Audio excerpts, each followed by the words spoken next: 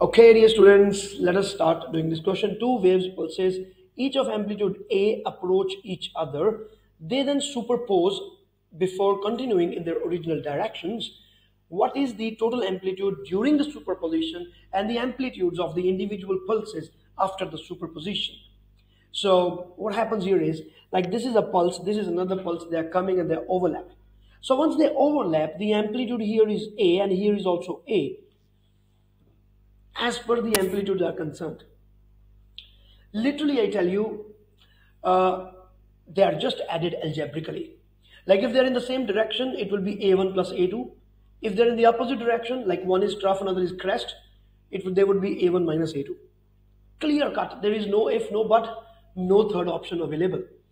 Now, so in this case, both of them are the crests.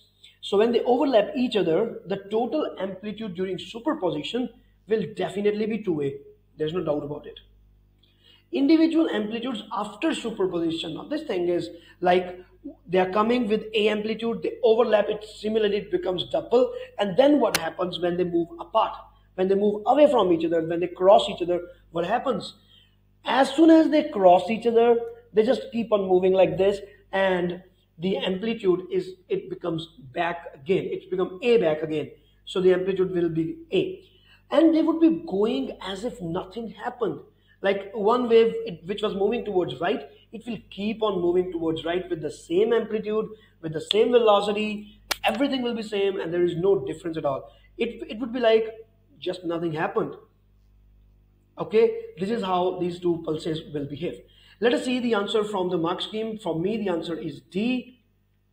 And yes, according to the mark scheme, the answer is indeed D. My dear students, if you have any other doubt in this, please do ask in the comment section. Please subscribe to the YouTube channel. All the best.